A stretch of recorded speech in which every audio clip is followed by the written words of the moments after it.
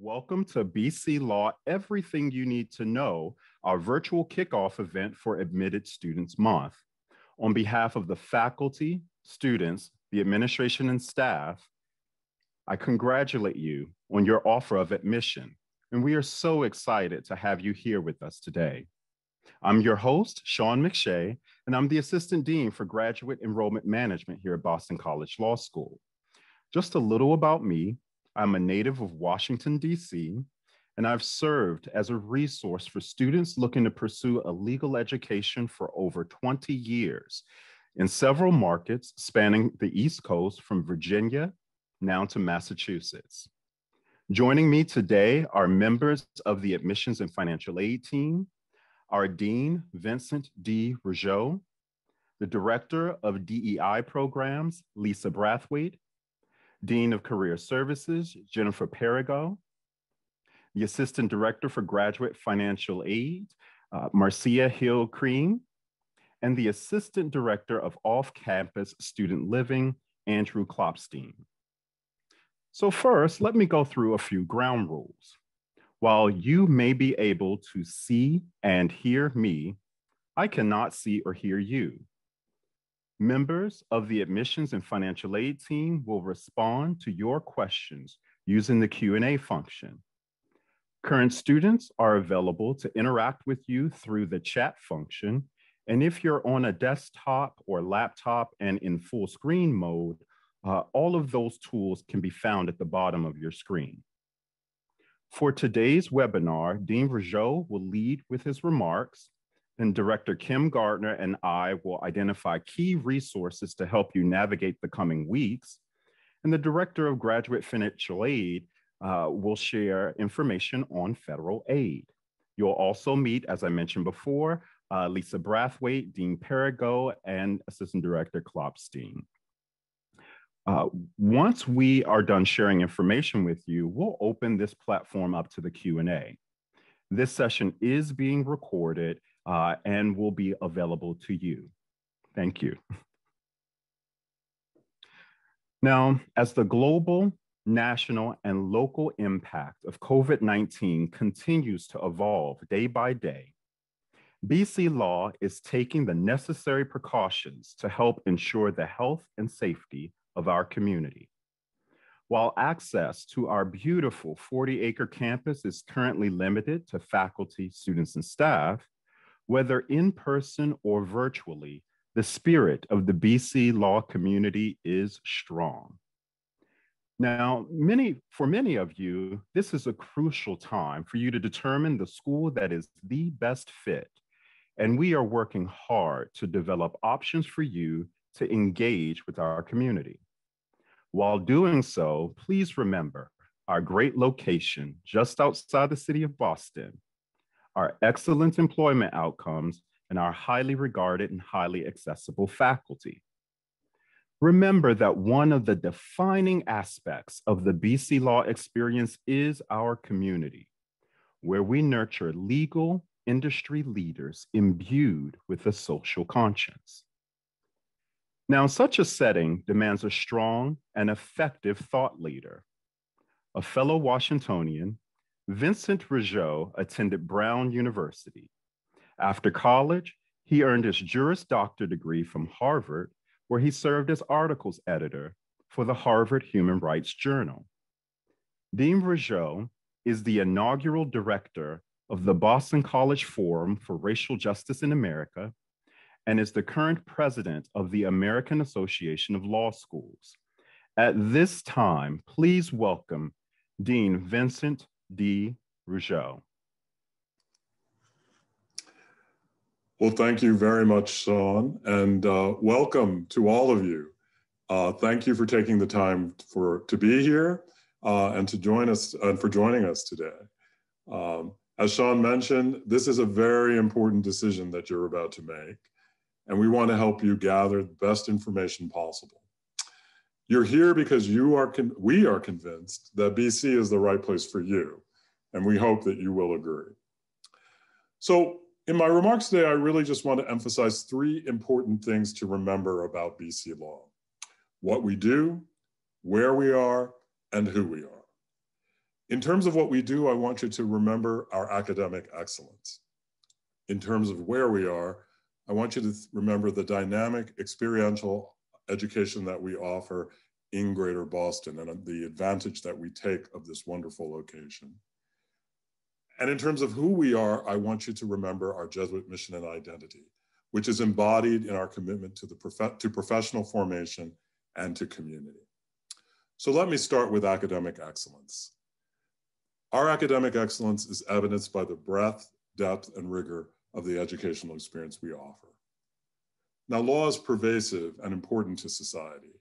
And to understand why, you need only consider what the nation has endured over the past year with the pandemic, and more recently, with the challenges to our democratic system of government in the wake of the presidential election.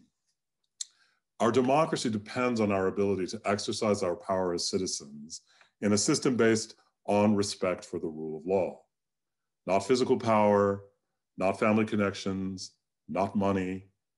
What is happening every day in Washington is probably the best example of why a strong legal profession is essential to the stability and endurance of our democratic institutions. BC Law prides itself on academic excellence. We will work you hard so that you become the best possible lawyers. When you go out into the world and say you went to Boston College Law School, you will carry that tradition of academic excellence and intellectual rigor with you, and it will speak volumes. Because the law and the legal profession are so important, you will need the best academic preparation possible.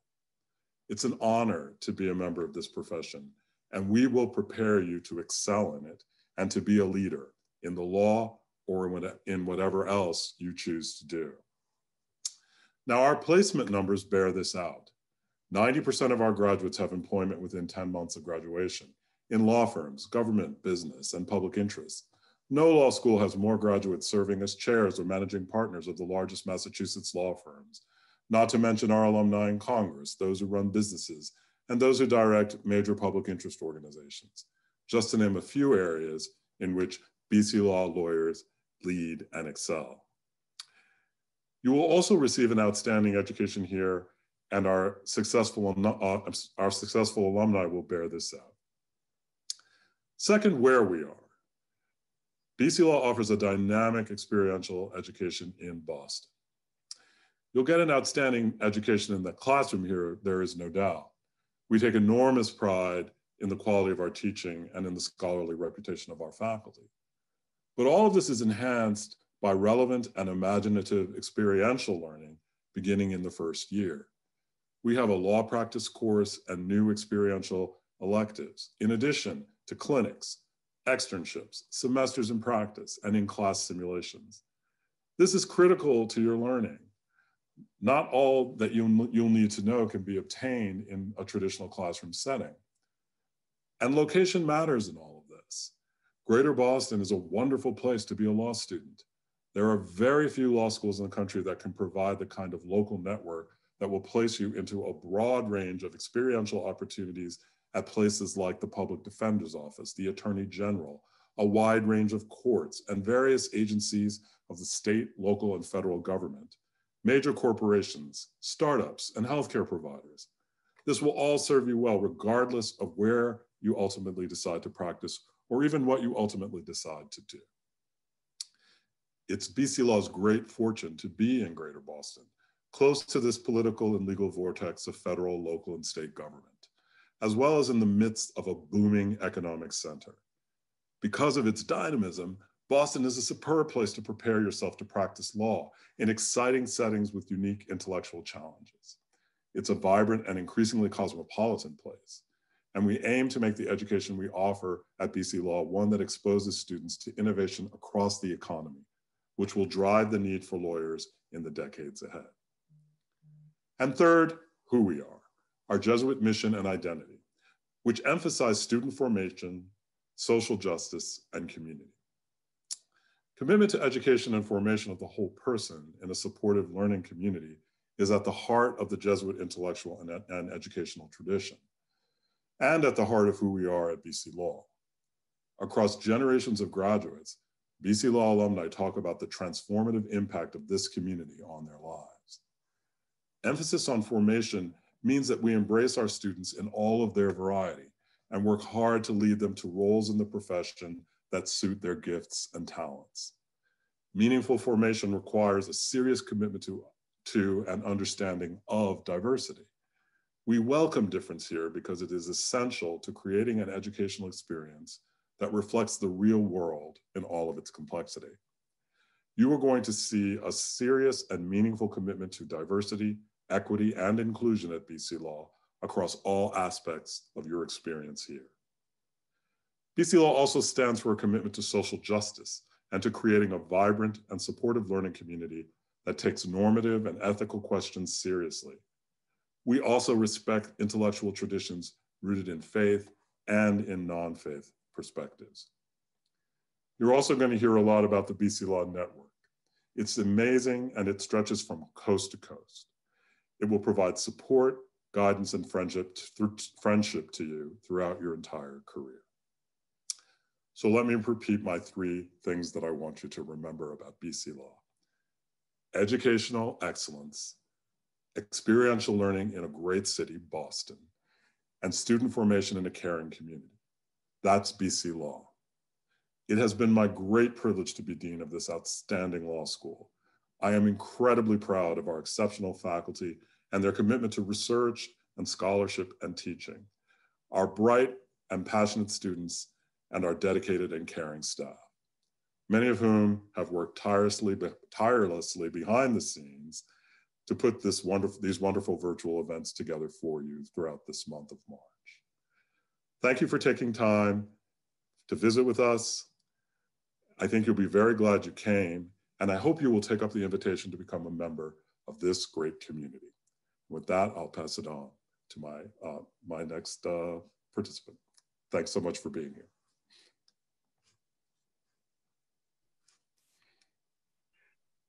Thank you, Dean Rougeau, for those encouraging words and for a little bit about Boston College Law School.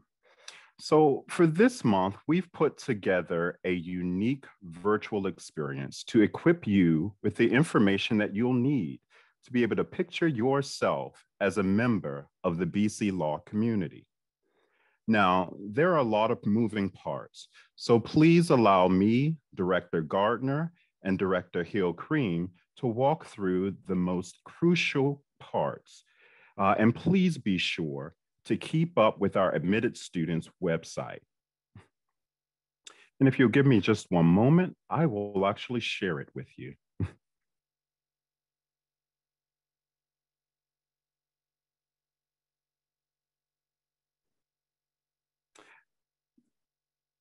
Thank you.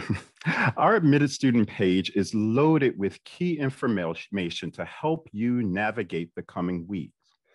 We'll get started with our live experiences, which will take place each Friday in March at 3 p.m. Eastern Standard through March 26th.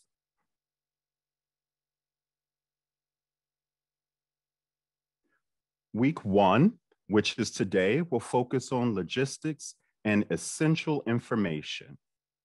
By week 2, we're going to move on to academics. Our faculty has a well-earned reputation for being the best. I encourage you to sign up for Professor Coe's 60-minute criminal law class, where you will discuss the fundamental questions of criminal responsibility and the death penalty. This is an interactive event. Registration is now open, and we have linked a download for the case materials to the email we sent you a little earlier today. So please check that out and feel free to register as soon as you can. For week 3, we're going to talk a little bit about our community, and our community is indeed special. We're also going to walk you through the student experience. So you'll have the opportunity to join some of our current students for a short panel. They'll talk about student groups and other engagement opportunities. Then we'll transition to one of our infamous BC Law trivia games, which is hosted by Trivia Hub. For week 4, we're really moving on to careers and opportunities beyond law school. Our placement results and dedicated alumni truly distinguish us. The Careers in Focus panel will provide alumni perspectives on their experience in law school and journey to their current roles. This panel is followed by a networking event with more alumni, faculty members, and current students. Using our admitted student page, you can keep up, again, with our virtual experiences. You can access the admissions team. You can pay your seat deposit. You can read what's going on in the community from a student perspective by the BC Impact blog. And you can view tons of previously recorded content. That content includes a faculty panel, a student panel, presentations from career services, the alumni, and information about local neighborhoods and more. And so now I want to transition a little bit to financial aid. Financial aid is one of the most important aspects of preparing for law school. As with any investment, it is important to consider the pros and cons of such an endeavor. At BC Law, we aim to simplify the sometimes overwhelming process. Our aid is generally awarded on the basis of merit through specialty programs like our Public Service Scholars Program and/or loans. All merit and specialty awards are managed in-house by the law school. And all loans, especially those that are federal, are managed by our graduate financial aid team in our Central University office. I will talk a little bit about scholarships, and then I'll turn it over to Marcia Hill-Cream with Grad Financial Aid. So, merit scholarship awards are generally offered between the amounts of $5,000 per year and $50,000 per year, where our average award is about $21,500. Our merit awards are renewed automatically each year, so there's nothing else for you to do. Our financial aid committee has begun to release scholarship decisions and will continue to do so throughout the month of March.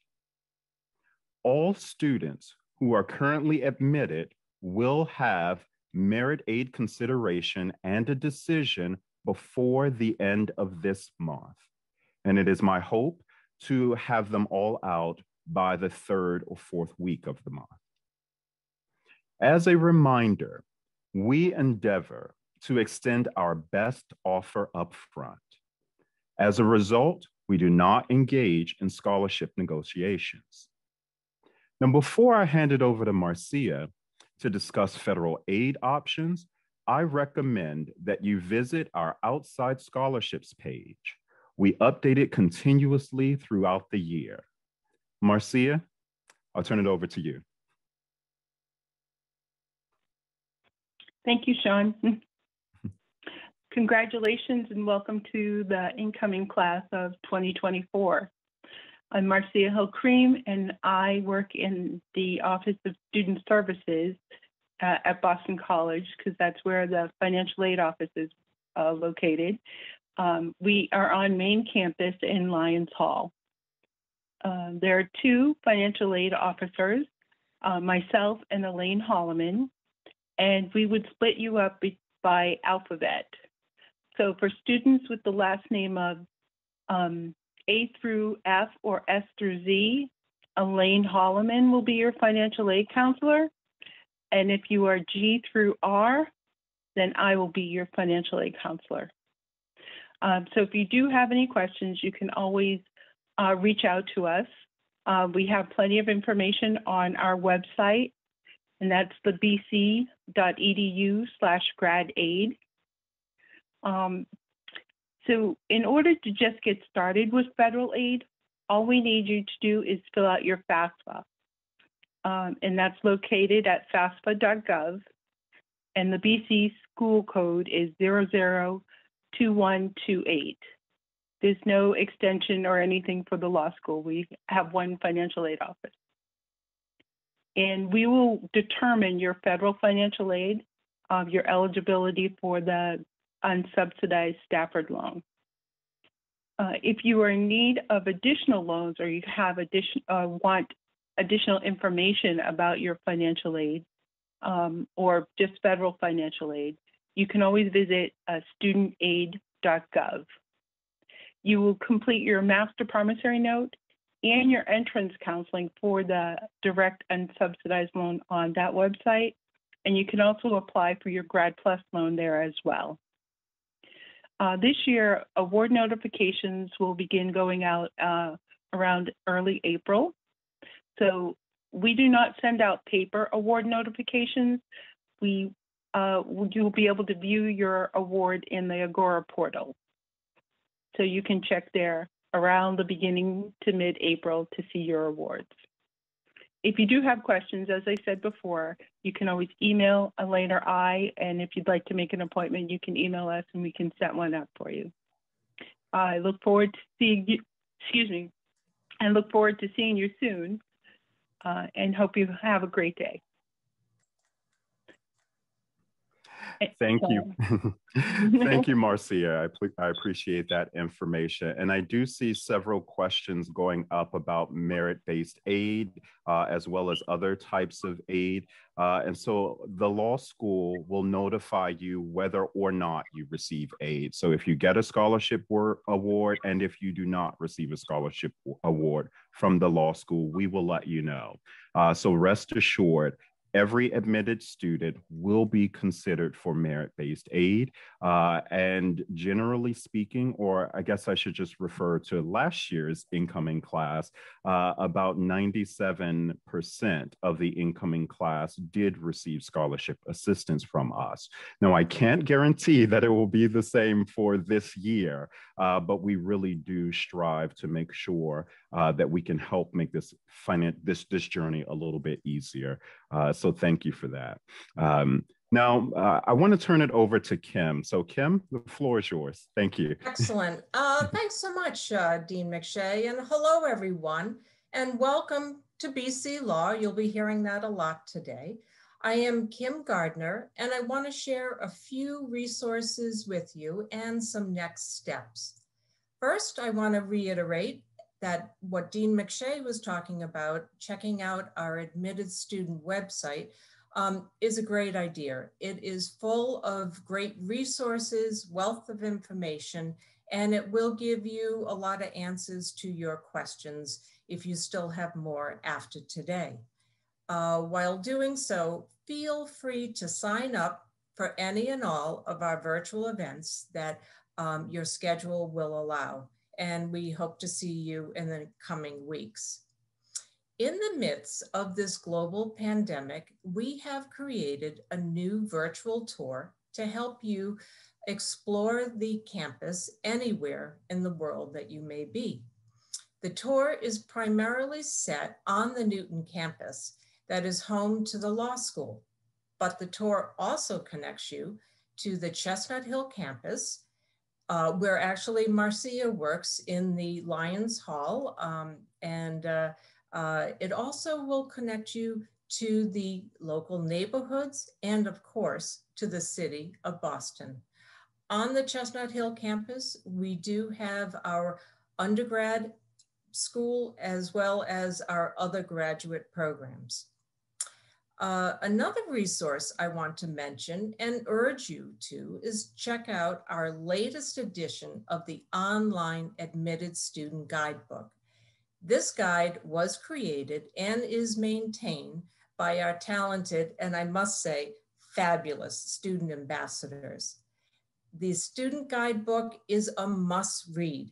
It is written by students, and it really will help you navigate all the different aspects before joining us this coming fall. Our students will walk you on a journey, and you'll learn about the life and the times of a student, where they live and play, and how to learn how to get around Boston if you're unfamiliar, and of course, navigate Newton, where the law school is. You will have many questions, and the guidebook has the answers. Another thing that we encourage you to do is to join the BC Law 2024 Facebook group. I know right now some of you are saying to yourself, I don't do Facebook. Well, you may change your mind, and we think that and hope that you do, because this is one group you will definitely want to join. It provides a great opportunity to meet your fellow classmates as well as current students, and provides you an opportunity to ask any additional questions you may have, not only now, but throughout the summer. It is a great resource. And I will say that it is alive and well, not only during school, but after you graduate. Alums will use it quite frequently. Now, the Office of Student Services, where again, Marcia and many other departments work, they are located on the Chestnut Hill campus, and they have created a centralized to-do list for all incoming students, and it's named appropriately Incoming Law Student Checklist. But this checklist provides you with a list of things that you'll need to take care of before the start of school.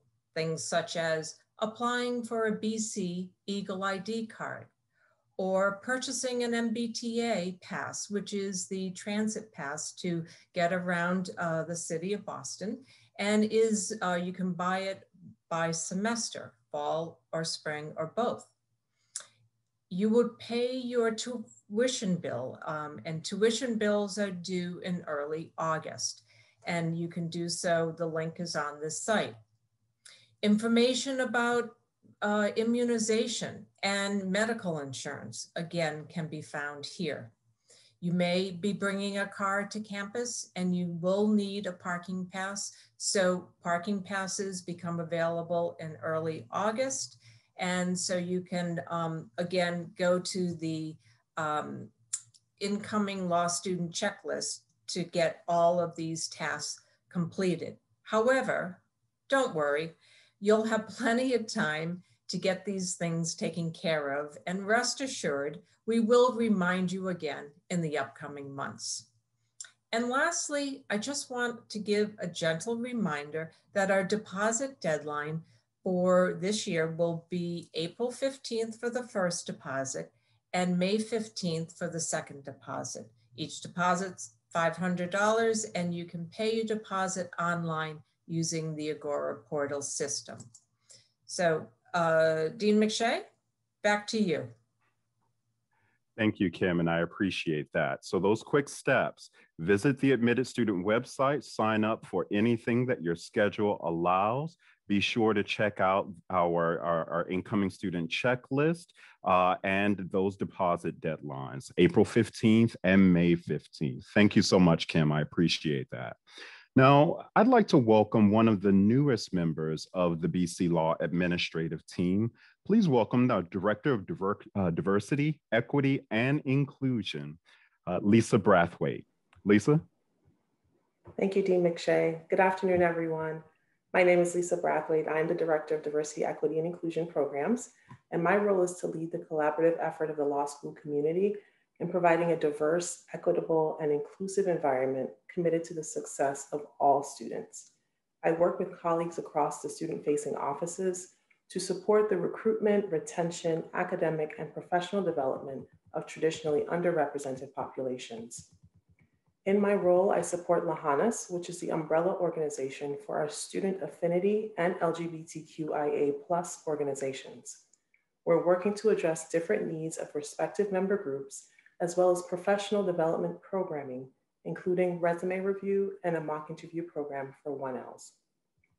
Within our community, there are a number of groups of faculty, staff, and students engaged in DEI efforts, which demonstrates our commitment to ensuring this work is not siloed, but infused across our community. It's not just one person's job, but our collective focus. I thought I'd give you some highlights of the kinds of programs that we offer here at BC Law. Each year before orientation, our entering 1L Lahana students come together in the late summer for a 2-day retreat hosted by upper class students and alumni partners. It's a terrific introduction to the legal community and provides helpful advice for navigating law school. These programs continue throughout the 1L year. Our Career Services Office and I work closely to make sure that our students are well prepared and positioned for their summer job interviews. Each year, the Boston Lawyers Group, also known as the BLG, hosts a large recruitment program typically before law schools hold their own on-campus interview programs in the summer. Our students do quite well. There are a number of similar diversity career fairs across the country as well as special 1L and 2L law firm corporate fellowship opportunities and judicial internships that our students engage in. Throughout the year, we have terrific programming and events such as panels on important issues like police reform or book club-like discussion groups, and of course, social gatherings as well. Our most recent event at the law school was on the topic of importance to us all, covering your authentic self in law school. We welcomed NYU Professor Kenji Yoshino, and he presented based on his work, followed by a panel discussion where BC Law Professor Tinu Adediran and I joined in. Professor Adediran is a terrific addition to our law school faculty and recently published The Racial Reckoning of Public Interest Law. Speaking of our faculty, our newest clinical faculty member, Irina Parekh, is launching a new civil rights clinic this coming year. We expect it will be popular, as is our 1L elective restorative justice and the upper level courses, Introduction to Critical Race Theory, taught by Professor Anjali Vats, the Cradle to Prison Pipeline Project, taught by Professor Jay Blitzman, and the Race, Policing, and the Constitution Seminar, taught by Professor and former Associate Justice of the Massachusetts Supreme Judicial Court, Geraldine Hines. I'm happy to talk more with you one-on-one as you make your decision. Please feel free to reach out and engage with me, and congratulations again. Thank you, Lisa. Thank you for joining us today. Again, I've been looking at some of the questions in the Q&A, and I see that a lot of you are really interested in learning about some of our career opportunities and some of the programs that we have there. So without further ado, I'd like to welcome here today, Dean Jennifer Perigo.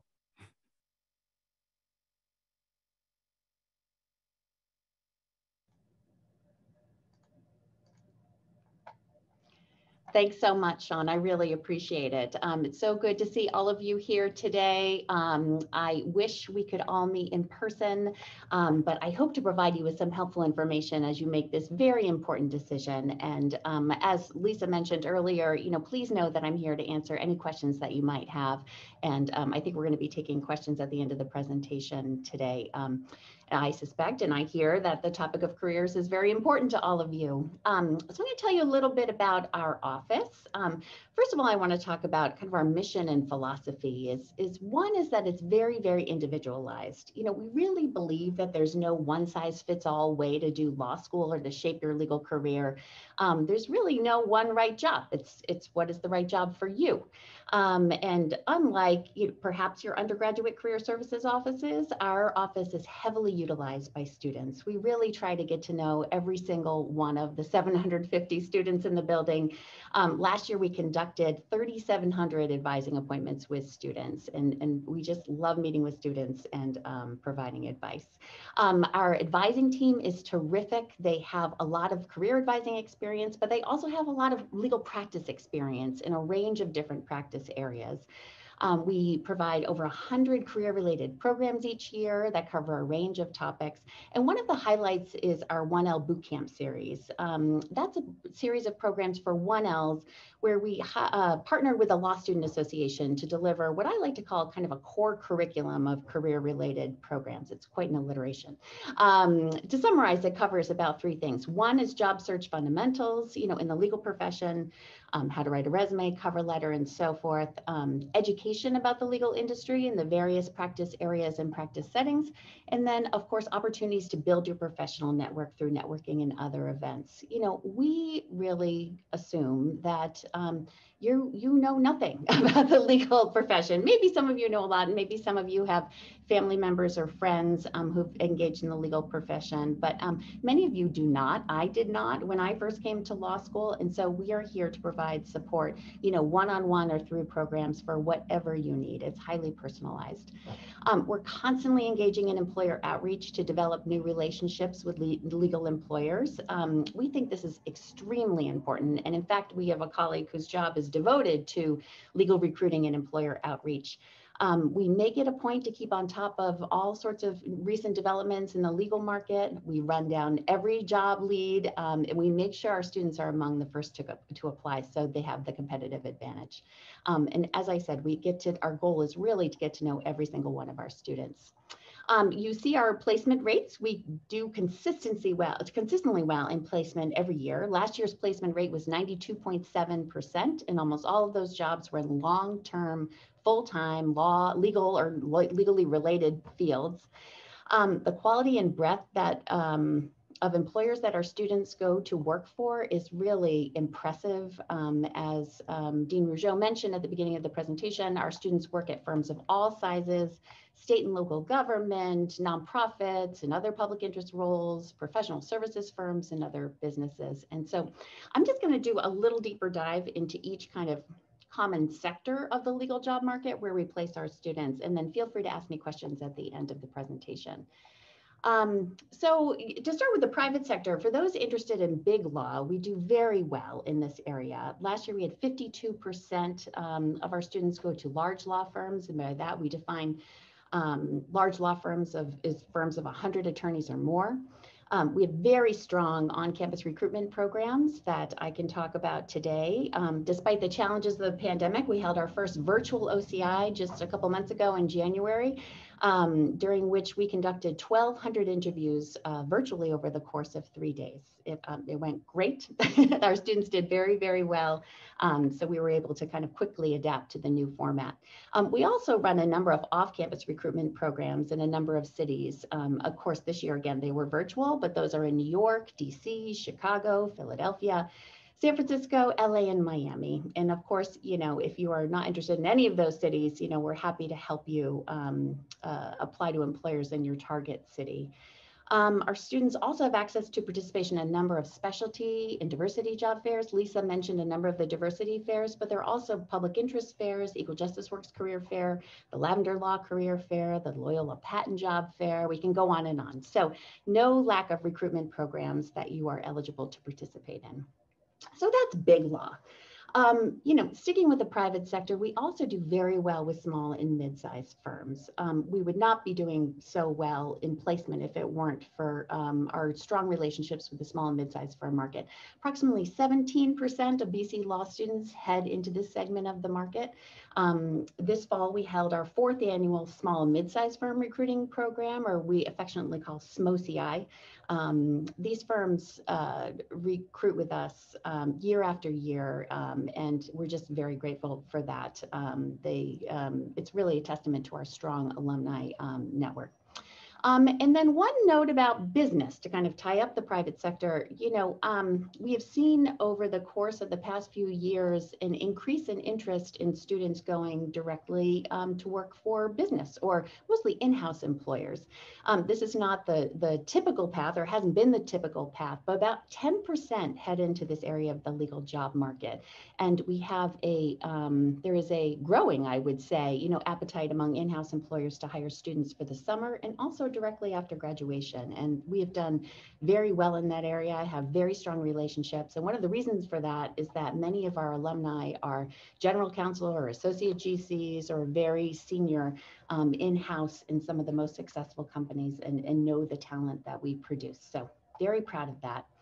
And then the public sector, and this is such an important, you know, such an important path, such an important topic. About 20% of our students head into the public tech sector. And I say this topic for last only because, like I said, it is the most important. I know so many of you came to law school to serve in some way or another. That was my goal when I went to law school. And as Dean Rougeau said, lawyers are so important. There's so much work to be done in the areas of social justice and access to justice. So I just want to spend a few minutes talking about this and all the ways we support students interested in public interest work. You know, public service and social justice is such an important part of our culture and ethos here, no matter whether you want to go into the private or the public sector. And so this is really central to our mission to support students in the career office. You know, oftentimes it's one of the most individualized and competitive paths to pursue, and we want to make sure that you are well equipped for success in these fields. Certainly, we provide individualized career advising, and we have a lot of recruitment and networking opportunities, but we also support students financially, which is really important. And equally important is to create a strong public interest community at BC Law.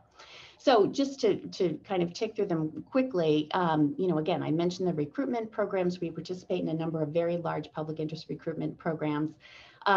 We have a lot of career development programming, again, to allow students to network with alums. I just want to give you a few examples of things that have happened just within this semester, within the last 6 weeks, that were co-sponsored by our office and some of our public interest student organizations. We just last night actually had a public interest law alumni happy hour virtually through Remo. Some of you might be familiar with that platform. We will have an immigration careers networking event, or we had an immigration careers networking event, a civil rights panel, a human rights careers panel, a post-grad fellowship info session with alumni, and then a federal government networking event at the end of the semester, actually. Each year, we also host a public interest law retreat. It's a wonderful way to introduce 1Ls to our public interest community and upper class students and faculty and alums. It's really, it's typically a weekend away. You know, we held it virtually this year, but it's really inspirational where the whole community comes together to kind of support and inspire one another. And it's a great kickoff to the year. We also support students for fellowships, applying to very prestigious fellowships and you know, other fellowships. Our students have in recent years obtained the Skadden Fellowship, the Equal Justice Works Fellowship, the Presidential Management Fellowship. They also get a number of DOJ and other federal agencies honors positions. Recently, just in the past couple of years, we've had folks at DHS and at HUD and Department of Transportation. And you probably read on Instagram and so forth, we also have our alums serving in some of the highest levels of government under the Biden-Harris administration. So we're very proud of them. For funding, we provide summer funding. We partner with the Public Interest Law Foundation to raise funds for summer funding. We provide LRAP assistance. 100% of eligible applicants received LRAP assistance in the past few years. And finally, we have a very robust pro bono program. You know, BC law students logged thousands of pro bono hours each year. And in fact, the class of 2020 logged over actually almost 16,900 hours of pro bono last year. So you can tell people really, you know, are engaged in public service and public interest, and it's just a big part of the culture. I also should talk about clerkships, might be something of interest to you. Typically, probably about 7 to 11% of the class clerks after graduation, both at the federal and state level. Certainly, there's another trend that people might wait a couple years to hold clerkships. We've been doing great in this area, have launched a number of new initiatives, and the 3L class this year, class of 2021, has already obtained 24 clerkships, 17 of which are federal, which is just very exciting. They're doing great. And again, happy to talk to you more about that later. So there's a lot of ground to cover, and you can tell I love talking about this. We love working with students and really love BC Law, and we all in the Career Office celebrate your success. You might want to know a little bit about the legal job market now, since so much has changed in the past year. You know, the market for new lawyers is highly competitive, but I have to say generally still pretty good. Students did very well during our OCI program this past January. New postings are coming in daily at all levels, and there's still a strong appetite for new graduates. You know, I'm not saying that everything is easy, but it's great. It is not, at least for new graduates and so forth, and all of our employers, you know, with whom we work are hiring, which is terrific and good news for you. So I say that about now, but I also want to say that we're constantly monitoring changes in the legal market, because we know it's important for us to kind of stay abreast of everything to make sure you're well situated to jump into the legal market, not just now, but 3 years from now when you graduate. So we're constantly updating our programs and so forth. So I am so excited to meet you. You know, we're really proud of the lawyers we produce at BC Law who become leaders in the profession, and I hope to welcome you to this extraordinary group. Thank you, Jen, and thank you for responding to all of the questions of our admitted students. And thank you for hanging around for the Q&A section. At this time, I'd like to welcome Andrew from Off-Campus Housing to share a little bit of information with you about how to navigate Boston and the resources that we have available. Andrew, take it away. Thanks, Sean. Welcome, everybody. My name is Andrew Klopstein. Pronouns are he, him, his. I'm the Assistant Director for Off-Campus Student Living here in the Office of Residential Life at BC. And as has been said by every panelist, I want to really welcome you to the Boston College community, and we are hopeful to have you here in the fall. I am going to chat a little bit about the off-campus housing search, and this is going to be a general overview. And I'm happy to take any questions in the Q&A at the end. Certainly, we can also chat through email or voicemail. I'm going to try and share my, not going to try and share my screen, but I'm going to kind of walk you through some of the links that are available for you. So what we do in off-campus student living is really kind of a one-stop shop to help students, faculty, and staff to find off-campus housing, to find off-campus roommates, to work with landlords through both good and bad situations, anything of the sort. We're here to help. So we're kind of the one-stop shop for you. And a lot of students are, as soon as they get their admission letter, are going to think about housing. That's kind of the first thing that crosses their mind. And what I want to tell you up front is that there is really no rush to sign into an off-campus apartment. You can start looking now, but you shouldn't feel pressured to sign on to anything. Most graduate programs at Boston College don't give out their admissions letters until later in the spring semester, early summer. And so you are very early in the process. We don't host our graduate housing fair, which I'll talk more about in just a moment, until June for that reason. So there is plenty of housing. You don't need to rush into anything. Certainly that kind of makes it feel as though you need or are pressured into signing on to an apartment, which, you know, can kind of feel like you're not walking into the best situation possible. So a couple of things that I want to show you real quickly, kind of the resources that we have that I think will be beneficial for you are the off-campus housing website. This is what you'll see on our bc.edu domain. And at the top here, you're gonna see the frequently asked questions. That's exactly what it sounds like. This is the most common questions we get over and over again. And so if this is either your first time looking for an off-campus apartment or your first time searching for an apartment in Boston, this is going to be a really great resource for you. Additionally, our website has information about how to search for housing during the pandemic. Given now, thankfully, that with the emergence of vaccines, I imagine that this will have less impact on you specifically as opposed to the students in the class above you. But the final thing that I really want to point out on this website is the graduate student housing information session that we recorded last summer. This has kind of information to walk you step by step through what an off-campus housing search process should look like for you in the city of Boston as graduate students. So while we won't be able to cover all of that today, given that the presentation itself is 47 minutes long or so, it has a ton of great information that I really recommend you watch after our session today. The next thing that I want to point out to you is our off-campus housing database. And I know a number of you have asked this in the Q&A function of today's seminar. All you really need to do is go to offcampushousing.bc.edu.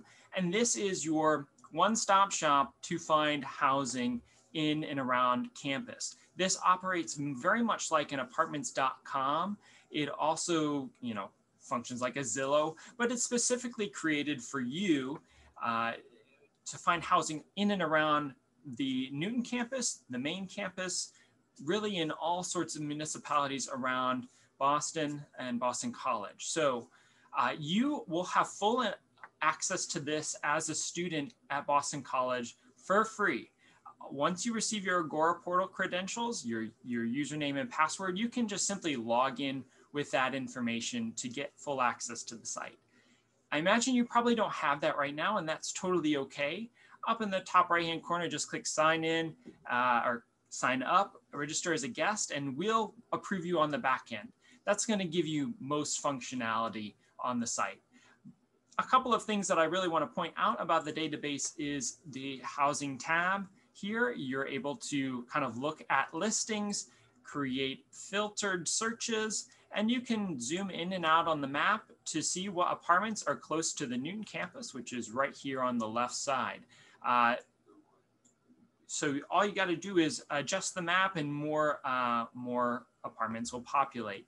You can create a filter here and save any searches under your profile. And you can click on these links, of course, as I said, operates just like a normal listing service. So really great resources there for you.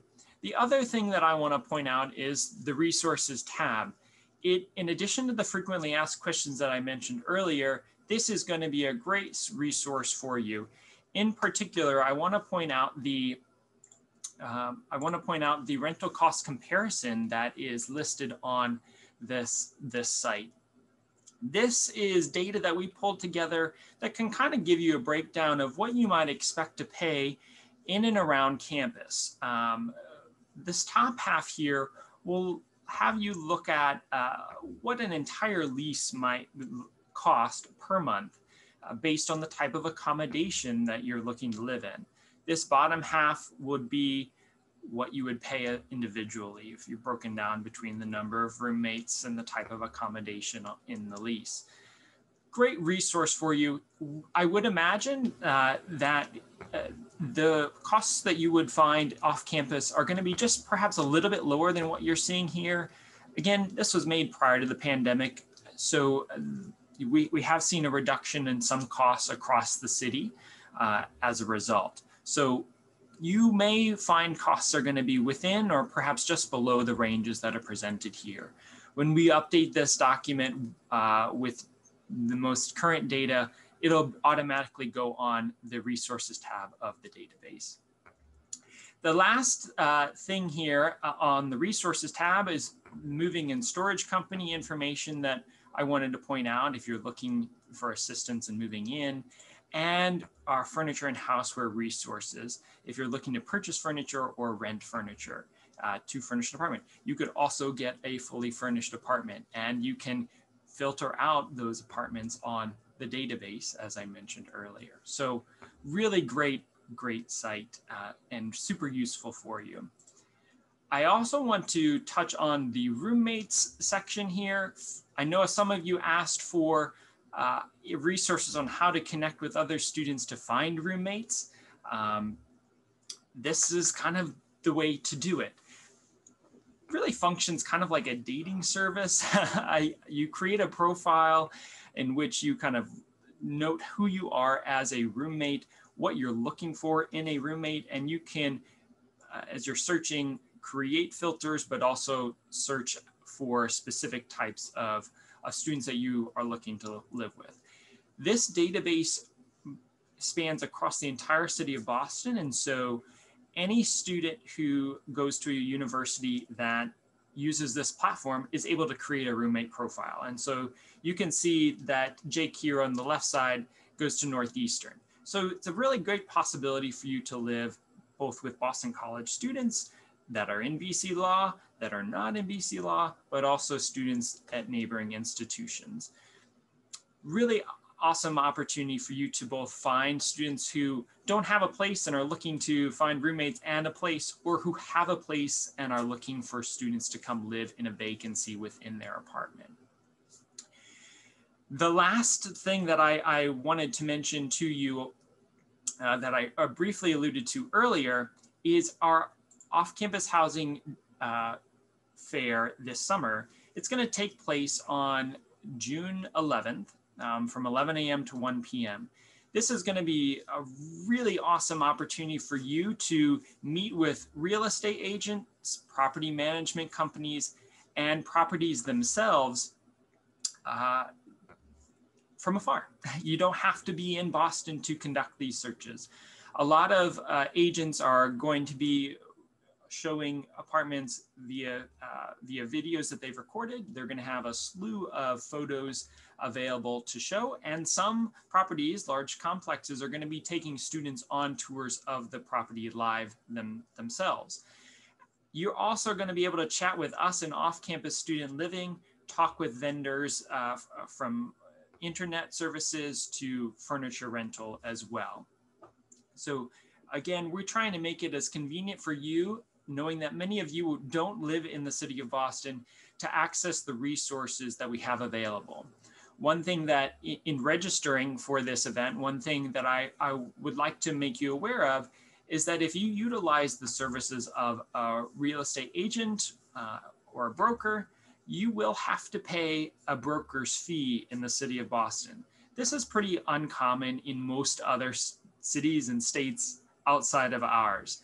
But you would pay the broker's fee, which will be up to 1 month's worth of rent upfront to the real estate agent if you utilize their services and are successful in finding an off-campus apartment. So just know that. I never want anything like that to take students by surprise. And again, that's all listed out both in that information video that we recorded, but also in the frequently asked questions page that I noted at the start of this session. So one way to get in touch with us is, and perhaps the easiest way to get in touch with us is the offcampus@bc.edu. Just send us an email. You're also welcome to call us at 617-552-3075 and leave a voicemail, and we'll get back to you as soon as we can. Email is probably going to be the quickest way to get in touch, but we will follow up with you no matter how you reach out to us. If you have any questions, we look forward to getting those answered. And I really hope to see you at the Off-Campus Housing Fair this June. Andrew, thank you so much. And actually, if I can have you hang around for just a second, because the first question that I'll ask from the Q&A is directed to you. So Andrew, how do students generally meet income qualifications for apartments, especially if they're new to the area, and perhaps if they're not even working full time? Yeah, how do they satisfy that requirement with local landlords? It's a great question. So a lot of times, this is very common for graduate students in particular, because oftentimes they're taking classes full-time and those classes are pretty intensive. And so there's really not an opportunity to have, there may not be an opportunity to work other jobs, and that's totally normal. Oftentimes they're also adults, and so they may not have the resources that our traditional undergraduate students would in family support.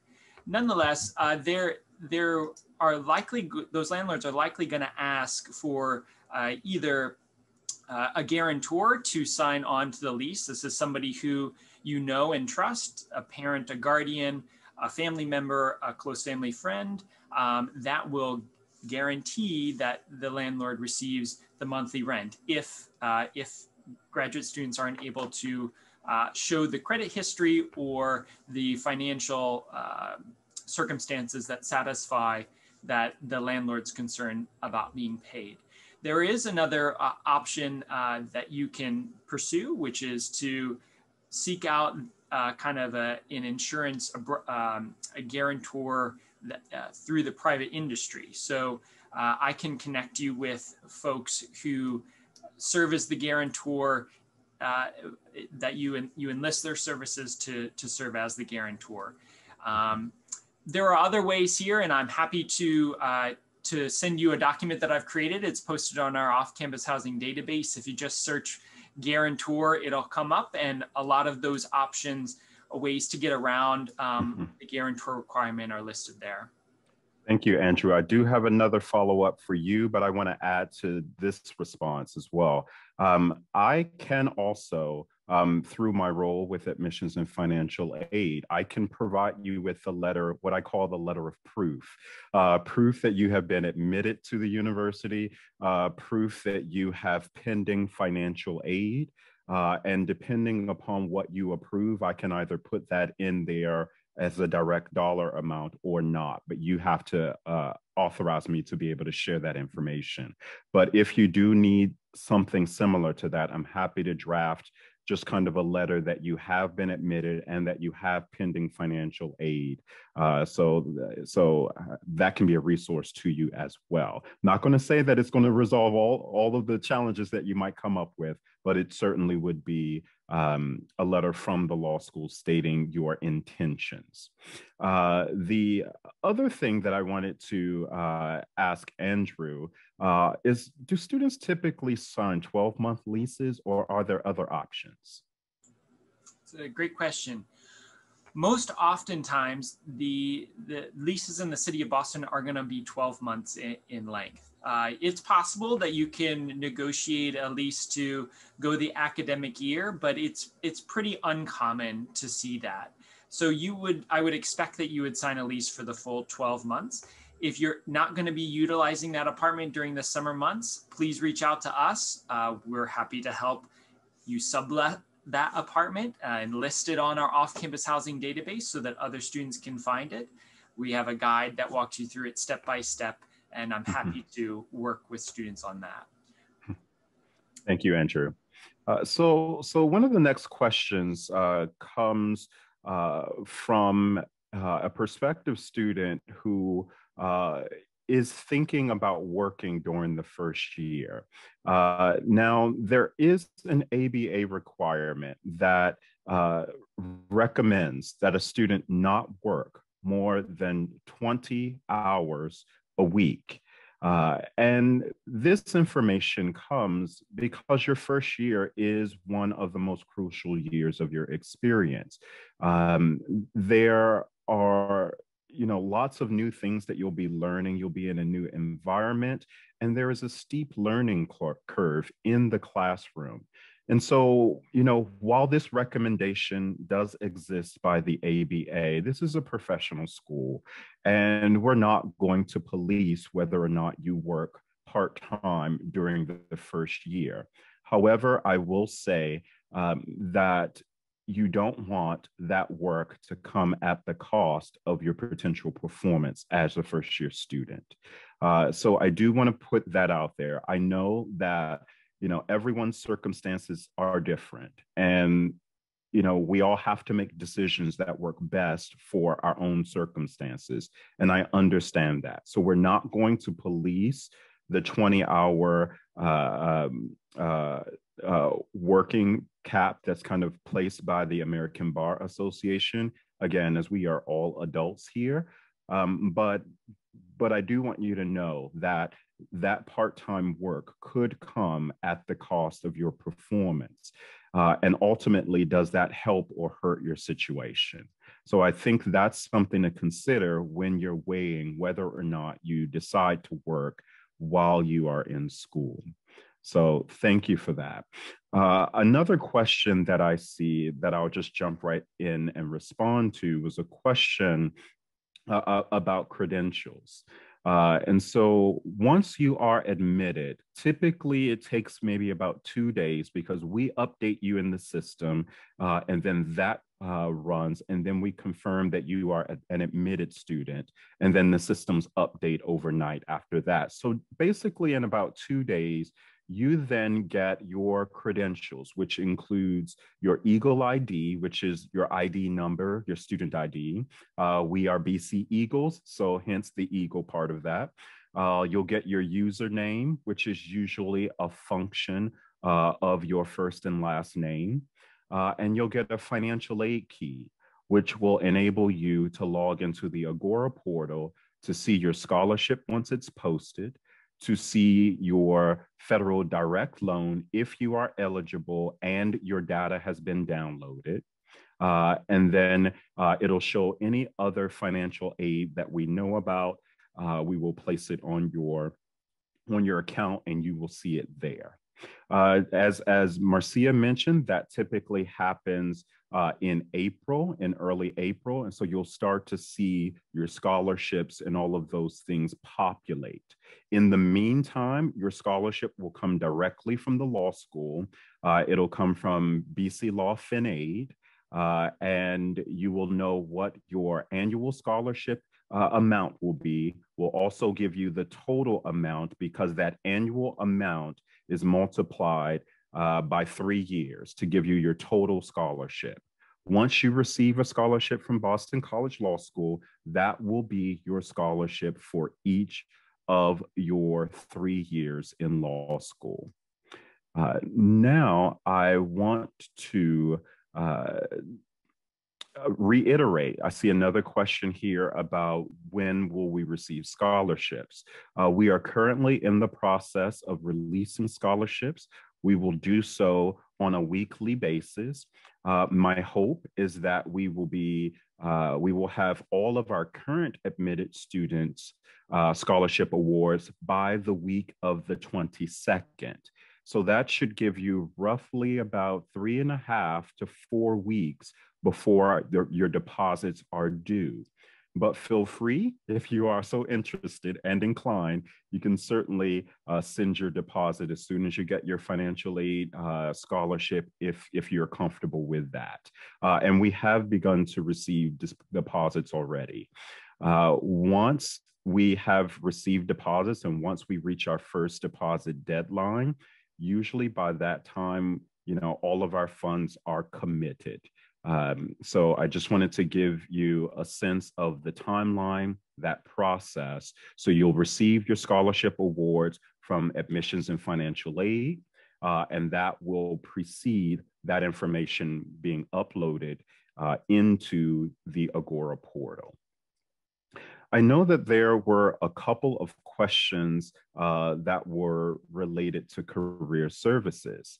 One specifically was about students who are perhaps not from the East Coast and how BC Law places and supports students in obtaining jobs that are outside of the Boston market. Jen, can you help us just give us some sense of how our students who want to go back home or want to go in markets outside of Boston, how your team helps them? Absolutely, absolutely. The BC Law reputation is nationwide, and sometimes people say the further away you get, the stronger the relationships are, the stronger the bonds are.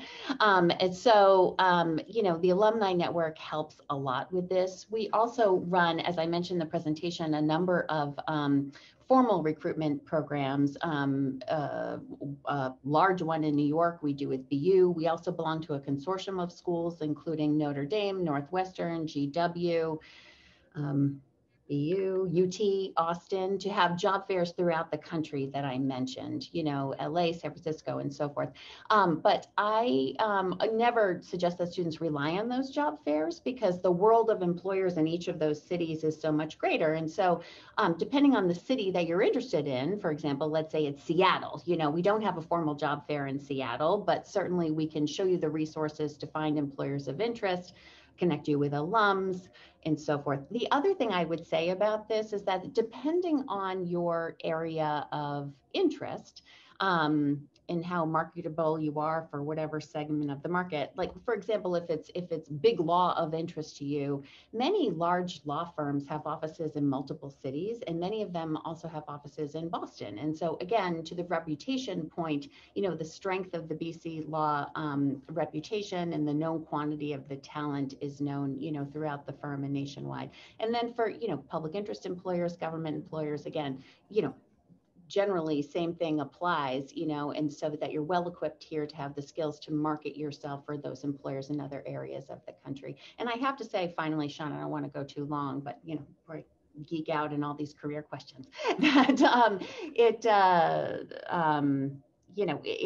is COVID has been terrible in so many ways, but the silver lining, of course, is that a lot of students are being able to get remote internships or semester in practice or some externships during term time with employers throughout the country and throughout the world. Hope that helps. Absolutely, Jen. I actually do have a follow-up question for you, and that's really kind of based on clerkships. I know that you touched on clerkships a little bit. Can you talk to us about that process of just applying for a clerkship? And then specifically, if you have some information about Supreme Court clerkships or placements. Yeah, absolutely. That's a big question. So we have a dedicated clerkship advisor, Chris Teague, who is terrific, and he's been doing this a number of years. And we have been bolstering our resources in the judicial clerkship realm. As many of you probably know, federal clerkships are the most competitive clerkships that there are. And there's been a trend in the past 10 years for people to take some time off before doing a clerkship, which means that a number of alums are applying to clerkships, which makes the clerkship process right after graduation particularly competitive. And so, we're cognizant of that. We still have, as I mentioned in the presentation, a number of students going right into clerkships, but we really need to, or needed to in the past few years, pay some attention to that process. So one, we have Chris for individual advising, of course. We have a clerkship committee made of faculty and also, others to kind of help guide this process or serve as an advisory board and also connect students to alums. As you know, many alums, but also judges, many faculty members have clerked before. And so the faculty are so important to students obtaining clerkships, not only writing letters of recommendation, but again, their network.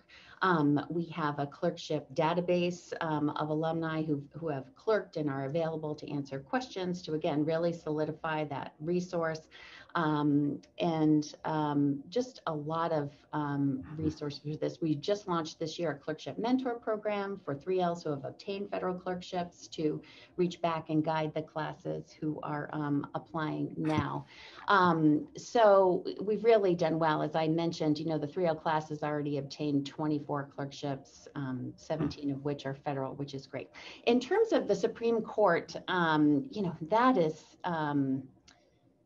that is a tough nut to crack, and so I think, there are, and as you all have seen or read in the news, and this is a source of some controversy actually, that a lot of Supreme Court clerks come from certain law schools and only just a handful of law schools. And we hope to see that loosening up. But I can tell you that we've had clerkships and many SCOTUS feeder judges. And, again, no one really not many people clerk for the Supreme Court right after graduation. And so they do a number of clerkships before that happens. But, for example, Judge Katzmann in the Second Circuit, Judge Pryor in the 11th, Wilkinson in the 4th. I mean, I could go on. And so, that is on our radar screen and always the best goal. And, we hope for it every year. Thank you. Sure. Now, and one final question, career related, and that's really how BC supports students looking for public interest fellowships after graduation. Yeah, that's a great question too, in a number of ways. I mean, fellowships are very interest specific typically, so if you're interested in immigration, we can guide you to find the fellowships that, would put you put you in a position for a great launch for that type of career. You know, there are particular fellowships that are very, very competitive and prestigious. And I said, you know, just in the past years, we've had a Skadden Fellow and an Equal Justice Works Fellow. We're so proud of that and excited for that. And so we do really, it's very individualized advising, and our Director of Public Interest Initiatives and Pro Bono, Michelle Grossfield, has a wealth of knowledge and connects students with former fellows and so forth. So we're very happy about that and have seen a lot of success. The other thing I would say is that BC also funds 3 post-grad fellows. And so generally, the school funds a full-time position at graduation to a 3L committed to this work. They find a placement, which is very easy. You're essentially saying that, you know, to the employer, I'll work for free. You know, the school is going to pay. And it is a great, great launch for a public interest career, and very exciting. So that's fellowships. Thank you. Yeah. Thank you, Jen. I appreciate that. I'll go ahead and take the last question, which I know that many of you might be thinking about. And that is whether or not we've made a decision about an in-person, a virtual, or a hybrid experience in the fall. Now, personally, I certainly hope that we are back to being open 100%. You know, seeing the students on campus, being on campus, seeing the students on campus, it certainly gives me energy.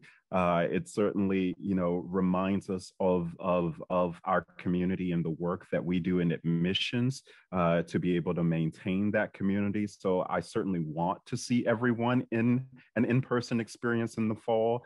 But unfortunately, those things are not up to me at this moment. Now, we have run a very successful hybrid model throughout this last year, or this current year actually, and it has been wonderful.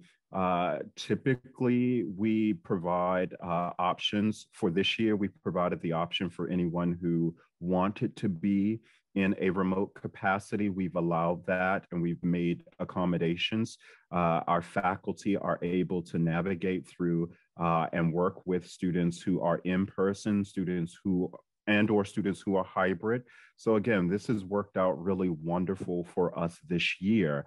But unfortunately, I don't have the crystal ball, and I don't have the final say in whether or not we are on campus or not. So my hope is that we are at least operating in the manner in which we are right now, which is a hybrid model.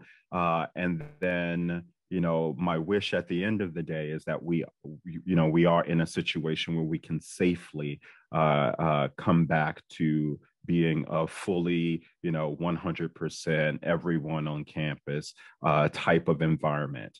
Again, there are many, officials that we respond to, including, our local governor, the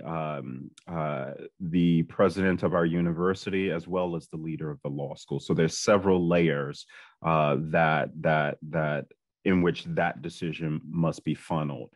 But I wanted to leave you with that thought, in that we certainly don't know the response of how we're going to operate next fall. We've currently been operating in a hybrid model, and I hope that we are at least in a hybrid model by next year. Thank you so much for your time. I really appreciate you joining us. Good luck in your decision-making process.